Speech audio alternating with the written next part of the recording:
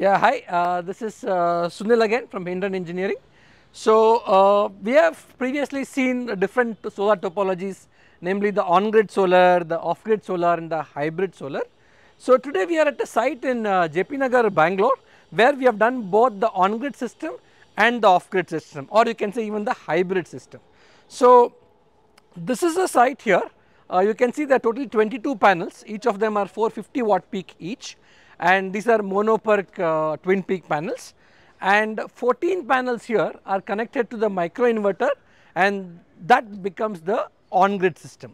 There are other 8 panels which are connected to our Studer off-grid or the hybrid inverter, which powers the entire house for all the critical application throughout the day. So, there is both the on-grid system or a grid-tie system and the hybrid system. So, there are totally 22 panels, 14 panels into 450 making 6.3 kilowatt makes the on-grid system, 8 panels of 450 which totals up to 3.6 kilowatt, that makes the off-grid or the hybrid system. So, this is the roof layout, and as you can see this is not a very tall structure.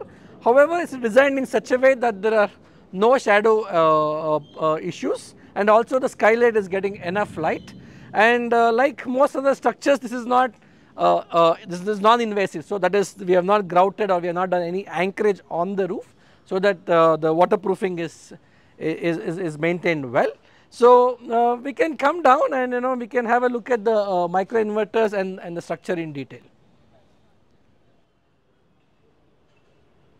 So, now we are like below the structure. So, unlike the previous videos, this is a relatively smaller structure in terms of height. Generally, we see elevated structure with walkway and some plants in the bottom. This is a pretty conventional structure. However, even here we have not done any cutting or any drilling or any kind of puncturing on the roof, or we have not used any kind of ballast. The structure is designed so that this entire 22 panels is holding by its self weight and by tie beams. We have also taken the support of the parapet wall or the grill, so that there is no cutting or no kind of disturbance to the roof, thereby protecting the waterproofing. So, as I told you, this particular project has got 22 panels. Now, on this side we have got all the micro inverters. These are all micro inverters of IQ7A series. So, totally I have got 14 inverters, each connected to a 450 watt peak panel. So, these 14 inverters are actually divided into 3 phases. So, red and yellow has got 5 micros each, and the blue has 4 micro inverters. So, totally 14 inverters totaling into 6.3 kilowatt makes the micro inverter component or the grid connected or the on grid component. Now, we move to the other side. So, in 22, 14 are on grid, and the other 8 which are again 450 watt peak mono-PERC panel, these 8 panels are connected to the hybrid or the off grid inverter. As I told you, this entire house 24/7 365 days is powered by this 3.6 kilowatt off grid or the hybrid system. The on grid system basically exports the excess energy to the grid. All the critical loads like the TV, fridge, fan, pump, etc. are powered by exclusively this 3.6 kilowatt off grid or the hybrid system. So, totally this is a 22 panel system of 6.3 plus 3.6 kilowatt. Now, we will get into the electrical room and look at the components, the protections and the batteries, and we look at all the monitoring devices as well.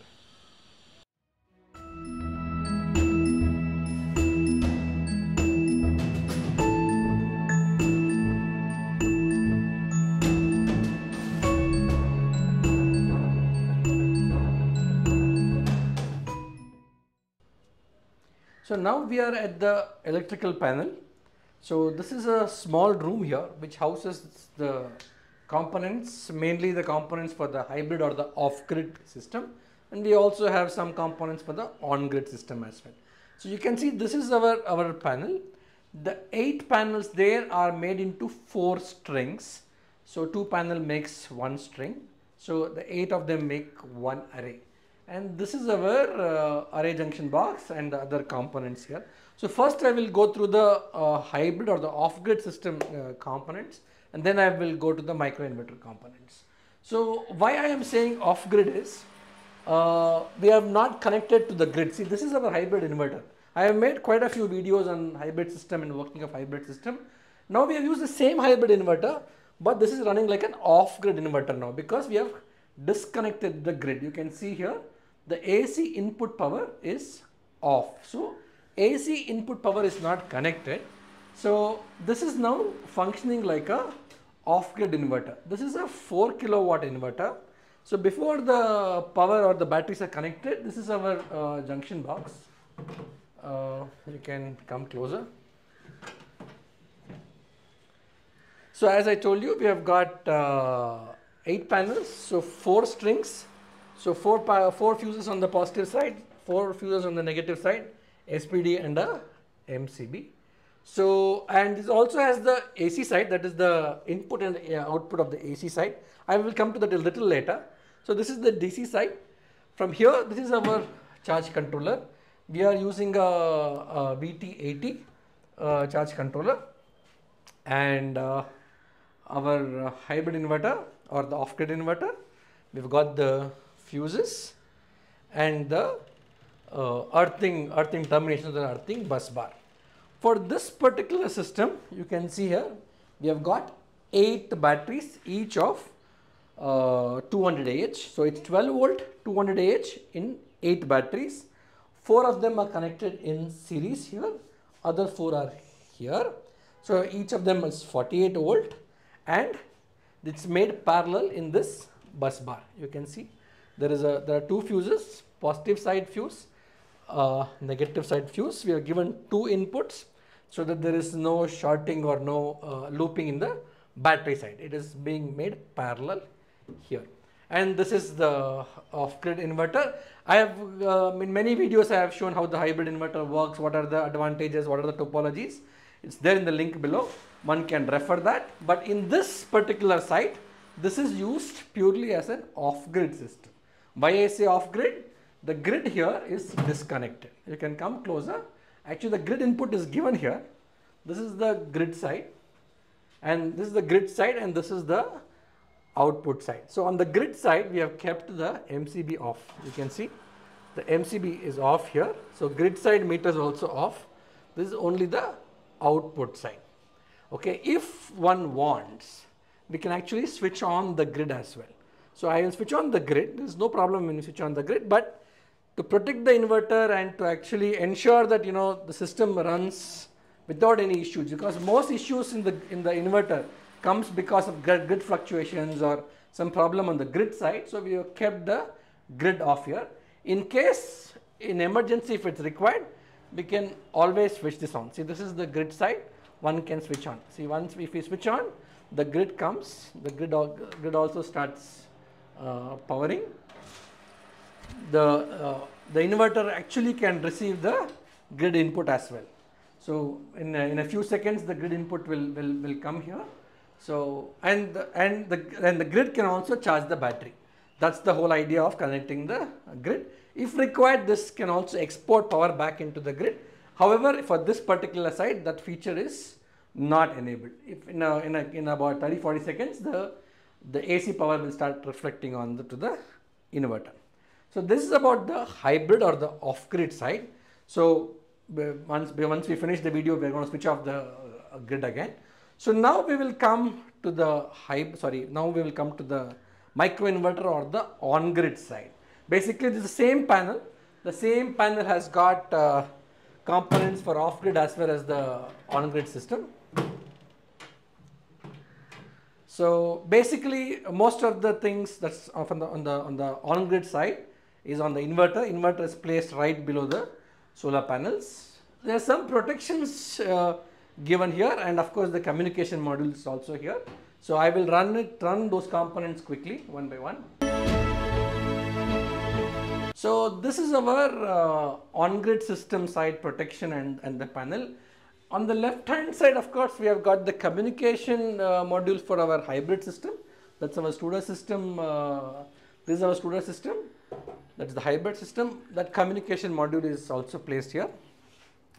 We have our N-phase on-grid system. For the on-grid system, this is our components. This is slightly different from the other side. I will explain to you. As usual, we have made that 14 inverters into 3 phases. So it's all a 3-phase system. The power from there actually gets into a relay. This is something new from N-phase, just introduced about a couple of weeks back. Earlier we used to have a phase coupler and over voltage relay and a contactor. We used to have these 3 components. The over voltage relay to actually basically prevent excess voltage or high voltage getting into the inverter, and the phase coupler for communication. So now everything is built into one device here. This is recently launched by N-phase. So any kind of high voltage or low voltage from the grid, automatically the microinverters are disconnected. And also the communication, whatever the function the phase coupler was doing, that also is inbuilt into the same relay. So and again we have, as usual, we have a surge protection device, we have a MCB, and we have a ELCB, and we have our gateway, the kind of the heart or the brain of the system which controls the entire functioning of the system is through the gateway.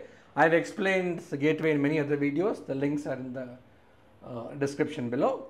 So this is about our electrical panel and the hybrid and the off-grid system.